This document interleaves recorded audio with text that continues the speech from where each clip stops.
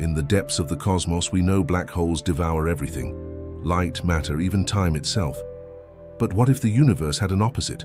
Something that doesn't consume, but ejects? Enter the white hole. A white hole is purely theoretical, a cosmic enigma. It's thought to be the mirror image of a black hole. Instead of pulling matter in, it pushes it out, spewing energy and matter into space. Some theories suggest white holes could be the birthplaces of new universes, or perhaps the other side of a black hole, a cosmic bridge connecting distant points in space-time.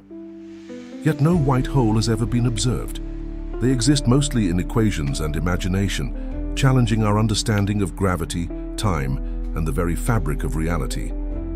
If white holes exist, they could rewrite everything we know about how the universe recycles matter, how galaxies form, and even how time itself flows. The idea is mysterious, almost poetic. For every cosmic ending, could there be a beginning?